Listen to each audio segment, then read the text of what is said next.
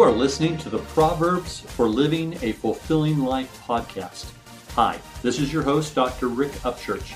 These Proverbs come from a lifetime of experience. My goal in sharing them with you is to help you avoid some of life's pitfalls and hopefully give you some tools to live a more fulfilling life. I hope you will ponder the proverb in this episode and take away something that you can use. Episode 20, Stress. Stress will always find a way to express itself. That's an important thing to keep in mind. Stress might show up in weight gain or weight loss, nail biting, teeth grinding, illnesses, headaches, stomach issues, grouchy attitudes, depression, yelling, crying, even violence, etc.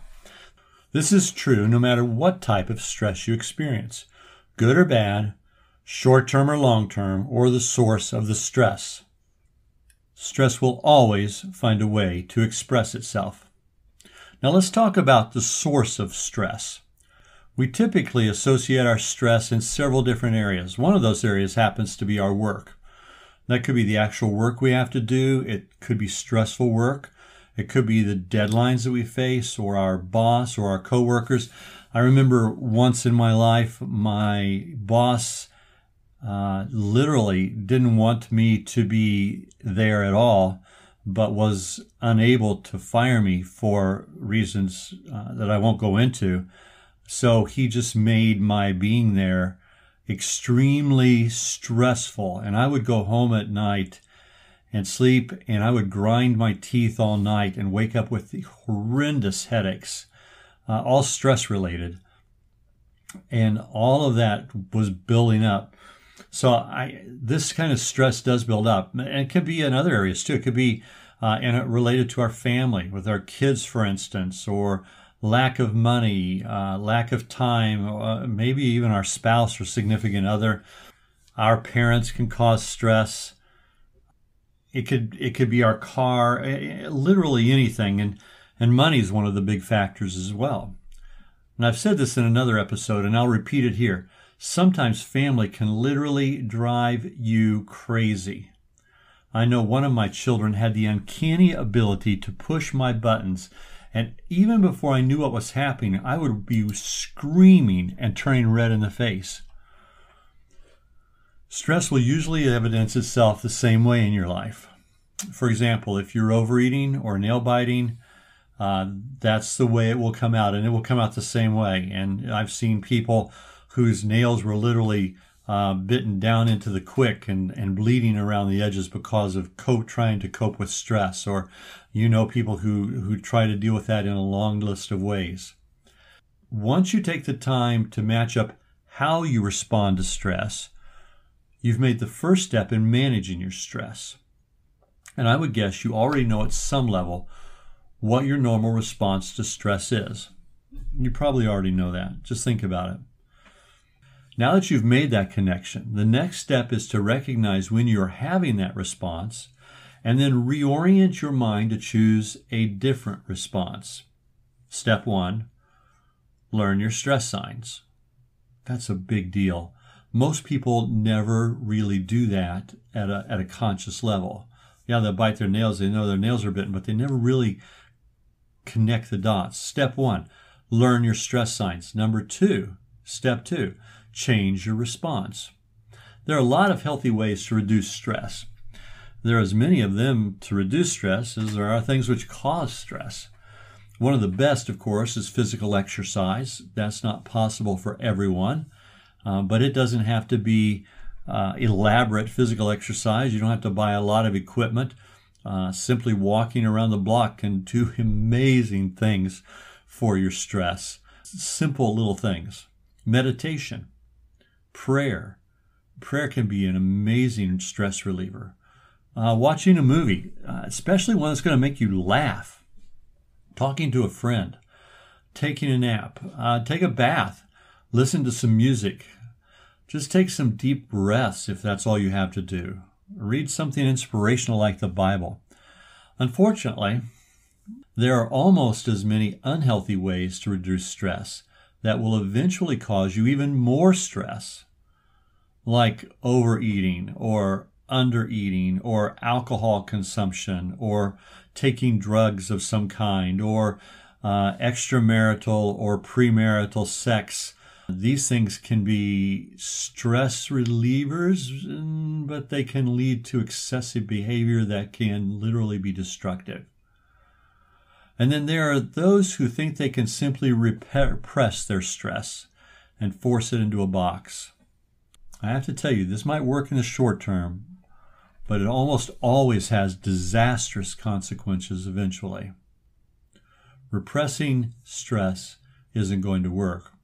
It's like I would come home from the job I mentioned earlier and think I had it all under control, and I would go to sleep, and my body would relieve that stress through the grinding of my teeth all night long until I woke up so sore in my jaw and with headaches so bad, it would just be devastating. But I had repressed it all day long, but it still comes out. Once you know how you react to stress, you have a better chance of noticing your reaction and taking the appropriate measures to reduce the stress. One thing for sure, you can never fully eliminate it, and it will always evidence itself in some way. But with practice, you can manage it so that it does not derail your life. Up till now, I've been pretty pragmatic. But if you will bear with me, I'd like to suggest that the root cause of stress in your life isn't so much that long list of what we usually associate with causing stress. For instance, our work, our boss, our coworkers, our kids, lack of money, time, our significant other, parents, car, money, again I say. Rather, the real cause of stress is our basic lack of self-awareness, especially in the context of our relationships. The concept of being self-aware is a fundamental part of emotional intelligence. Emotional intelligence, unlike IQ, can be developed by anyone who is willing to take the time and the effort to examine themselves and their interactions with other people and situations. Self-aware people cope with stress better because they understand themselves better and have learned how to allow the stress to pass through them without destroying them. Partially using the techniques I mentioned earlier, but also because at a more basic level, their knowledge of themselves and their self-worth is not threatened as easily by the circumstances of life. Now, those circumstances are a part of everybody's life. Everybody goes through stress. But the self-aware person has a greater ability to contextualize those situations and move through them with greater balance and poise. How does one become self-aware? That's a bigger question, and I'm not going to try and answer that in this episode, but I'll give you a starting point.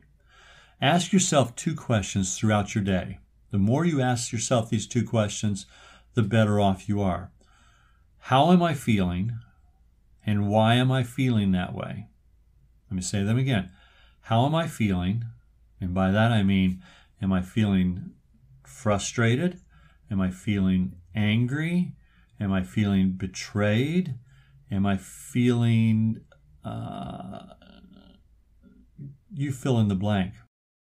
And then go back and respond to, why am I feeling this way? And don't take the easy answer. I'm feeling this way because of my boss. No.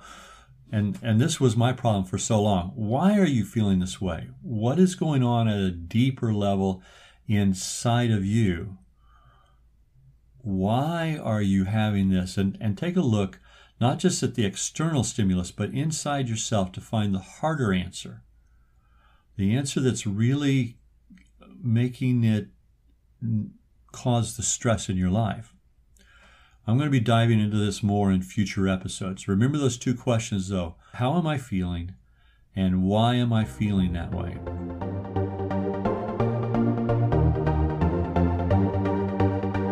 Thanks for listening to this episode. I want to encourage you to please subscribe, and if you don't mind, refer the podcast to a friend.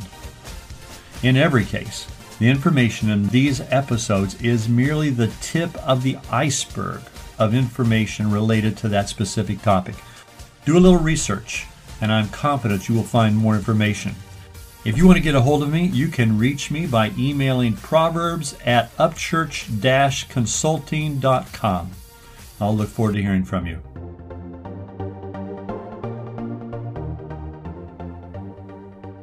If you would like to know more about God's Word or how God works in the world and in your life, I highly recommend checking out Wesley Biblical Seminary.